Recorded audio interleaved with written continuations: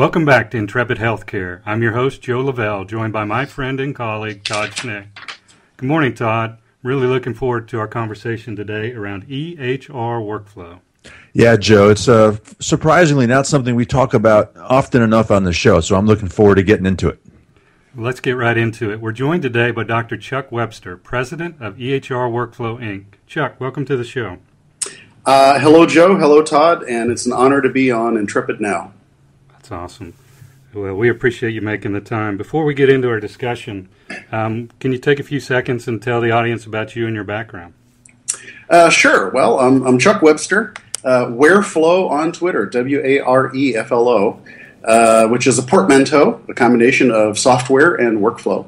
And my main blog is chuckwebster.com. I have degrees in accountancy, industrial engineering, artificial intelligence, and medicine. In fact, I'm the only pre-med accounting major I've ever met. I'm also ABD, that's all but dissertation in computational linguistics, but didn't finish that up. My mother says I'm killing myself by degrees.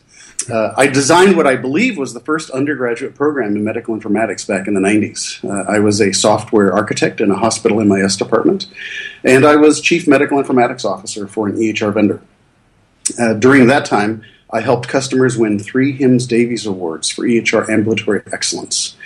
Most recently, I've evangelized the introduction of a variety of workflow technologies into healthcare.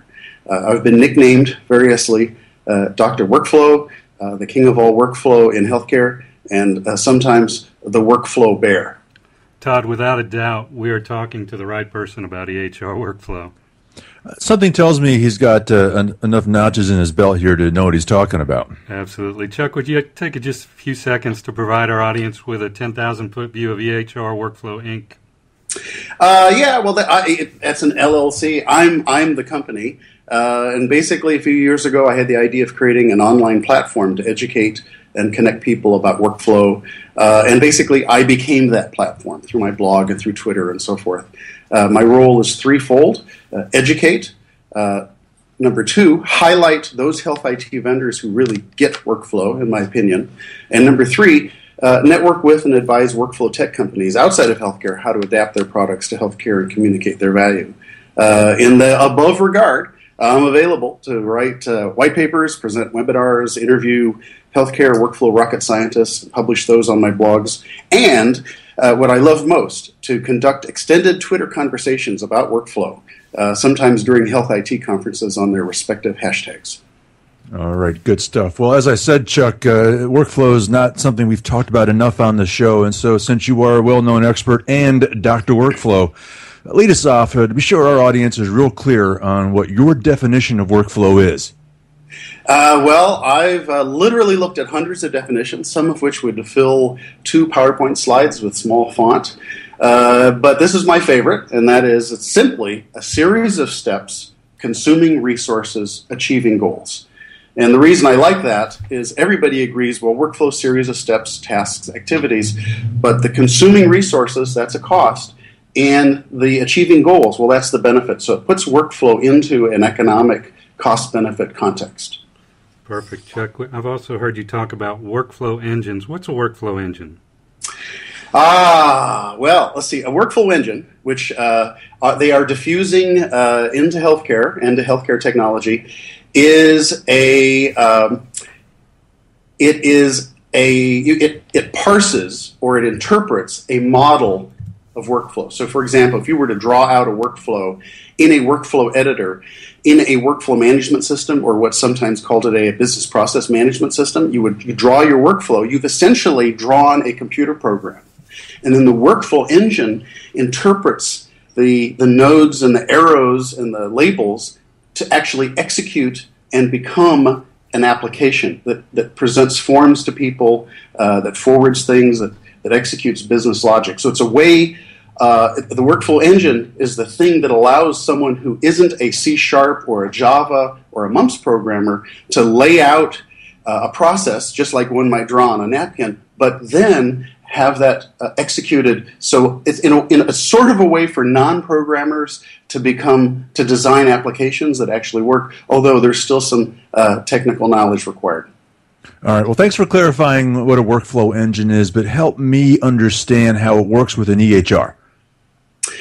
Sure. Well, at the point of care, workflow engines, workflow technology is probably the least represented. You find them in the insurance payment industry. You find them in radiology information systems. The advanced natural language processing and speech recognition systems rely heavily on workflow technology.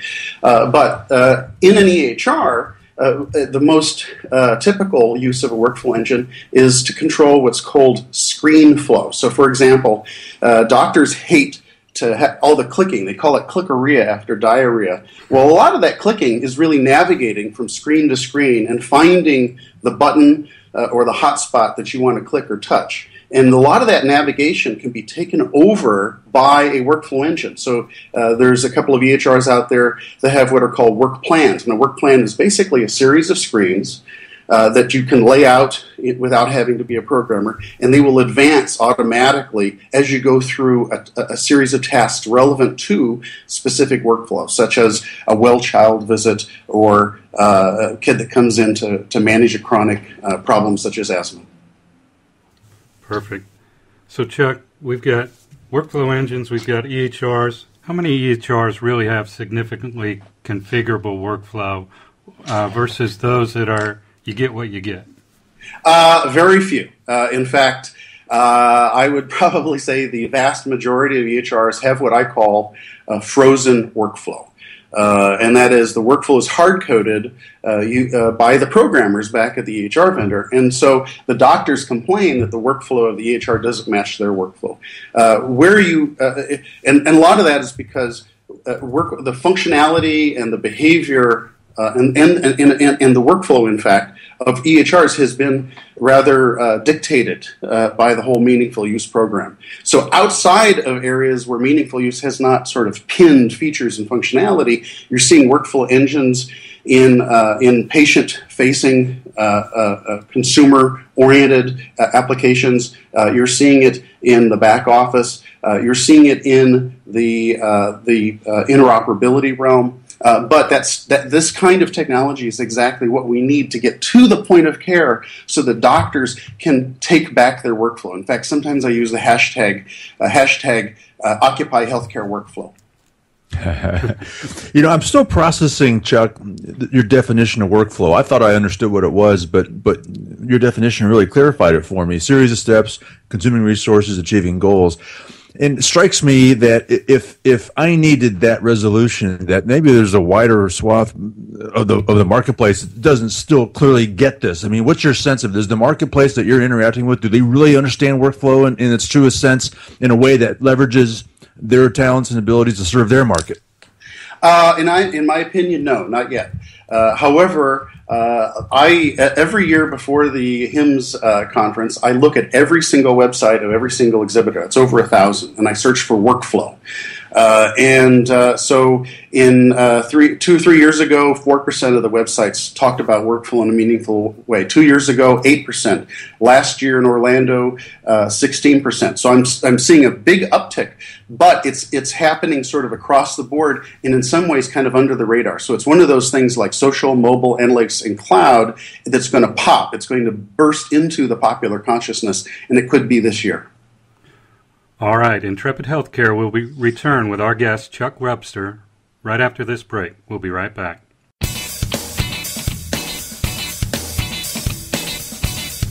At Javion, we know that healthcare providers do remarkable things every day. And we understand the pressures and challenges providers face in today's healthcare system. That's why we are helping providers by predicting and preventing financial and clinical waste. Through a suite of big data software solutions that combine clinical intelligence with deep machine learning technologies, we can stop the waste of resources and lives by stopping losses before they ever happen. And by doing this, we help providers focus on what they do best, delivering care.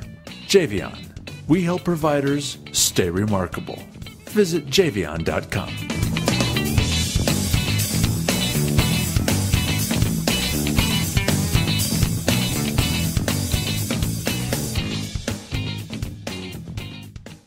We're back with Chuck Webster, president of EHR Workflow, Inc. Chuck, last year at HIMSS, big data was a star of the show. Will big workflow be the star of HIMSS 15? I would like it to be so, and if I have anything to do with it, it might actually happen, but it's quite a paradigm shift. But let's talk a little bit about the difference between data and workflow. Data is very useful. We need data to understand what happened, but we need workflow to drive what happens next, to close that loop, to create actionable data. And in fact, workflow technology is exactly what we need to take all that big data and turn that into pushing to items onto the right to-do list of the right person, and that right person might even be a patient, so it's a way of including the patient on the team. I'm expecting to see 20-25% of the vendors out there, there'll probably be about 1,300, that will be talking about workflow in a substantive fashion. So in that sense, yes, I think that big workflow will be in the process of bursting onto the scene at this year's conference. Chuck, I've always said that we are really good at collecting data, but we really stink at doing anything meaningful with it. I guess another way to say that is someone who's not fully leveraging the data they're collecting probably doesn't have a good workflow. I mean, is it that simple? Yeah, it is. Of course, the devil's in the details. It gets awfully complicated very quickly. But it's interesting. I just was reading an article yesterday about a multi-million-dollar deal, $18 million for a startup, and the story was that the hospitals are saying we have all this data, we have all this content, we have all these algorithms, but what we really need are workflow solutions that drive the behavior of the clinicians and the patients, and do it in such a way that they don't feel like they're just made into cogs, but rather all of what they really want to do and what they know is the right thing to do is being facilitated and made easier. Chuck, we talked and we teased a little about HIMSS 15. Specifically, what do you have planned for HIMSS 15 in terms of workflow? Well, I'm going to do what I do every year, which is, but I do more of it. I do more of it in two senses. First of all, there are more vendors that are jumping on the workflow bandwagon. And second of all, I sort of have to up my game. So I think every one of the last 2 or 3 years I've been in the top 10. I think, Joe, you were there, of the sort of tweeters on the hashtag. And what I do is I go through and I find all the really great workflow stories and nuggets in the exhibitor websites, and I tweet them and I engage them in conversation. It's trying to get the thought leaders who sometimes don't deal with the vendors as much as I'd like, and the vendors, sometimes they just kind of repeat, oh, come to our booth and win an iPad. Well, let's start a substantive discussion of workflow between the thought leaders and the vendors. That's what I'm trying to ignite. Chuck, I've heard you say in the past that workflow can be a bridge from features to benefits. I think you've done some writing on that. Help me better understand what you mean by that. I have actually on another website, HL7 Standards, I've got a column coming up, and I think the title is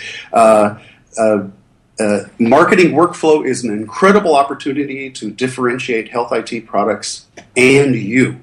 And so features and functions. Well, there's a list of things it does. It's got HIPAA compliant login. You can look up some information about the patient. You can direct someone to do something. Well, guess what? There's the workflow A, B, and C.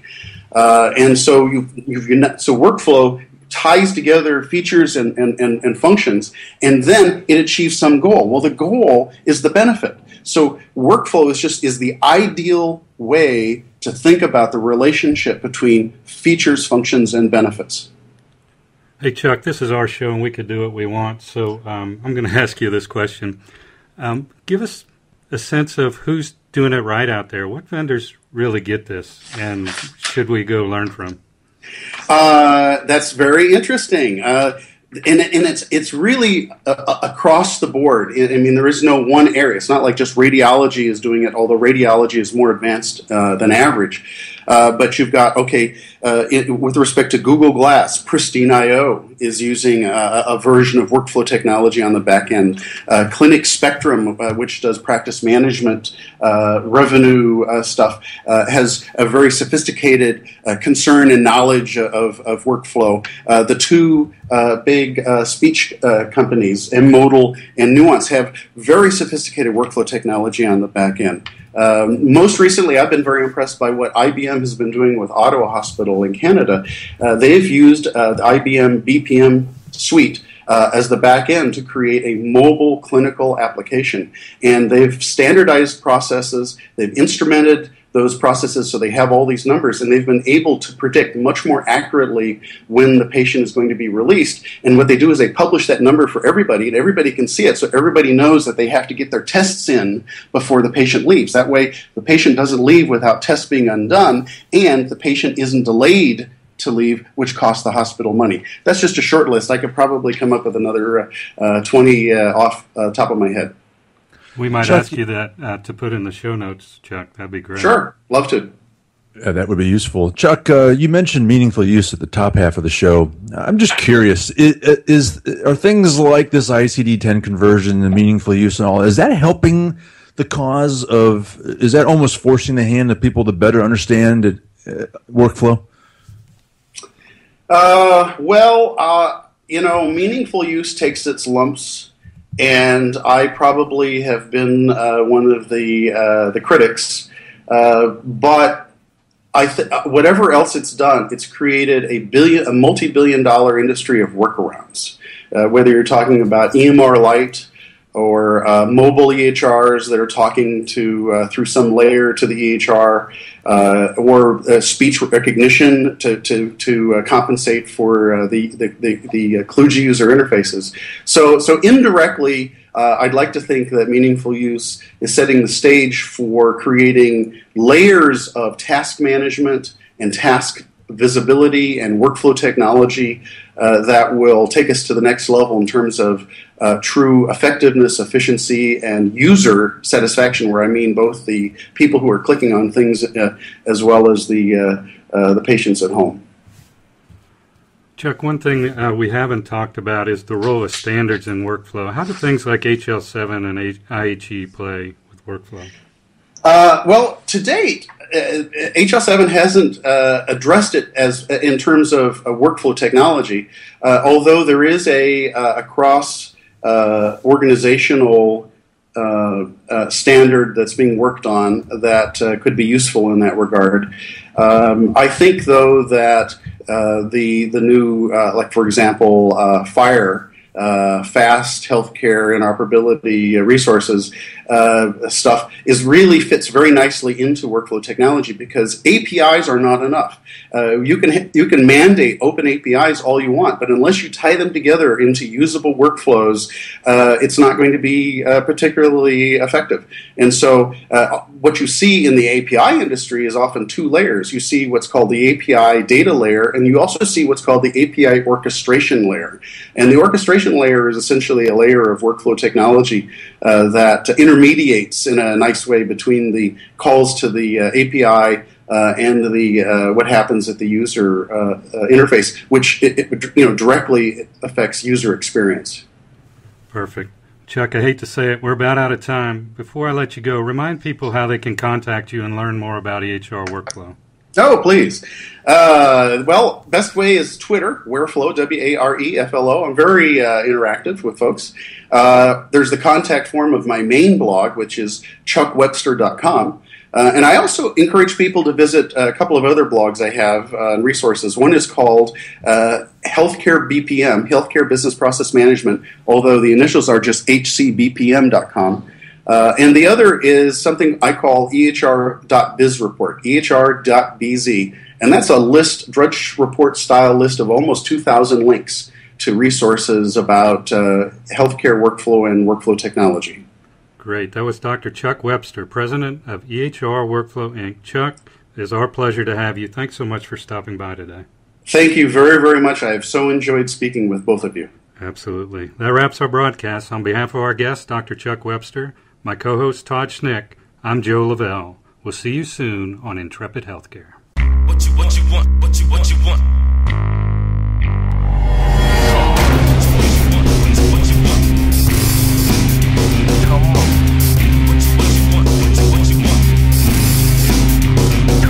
Come on.